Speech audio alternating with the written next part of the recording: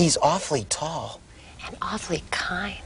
Tommy Tune is a performer, and he's an actor. He mainly was on Broadway. He was in musicals. He's a wonderful dancer, and he does a lot of choreography for Broadway musicals.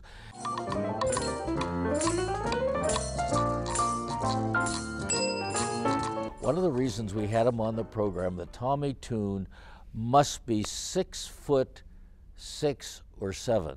Very tall. But if you look at him, you'd think he'd be very awkward, but he's a spectacular dancer and choreographer. When he was in the 6th grade, he was over 6 foot tall, and he was made fun of. But you're much too tall to be a teacher, aren't you?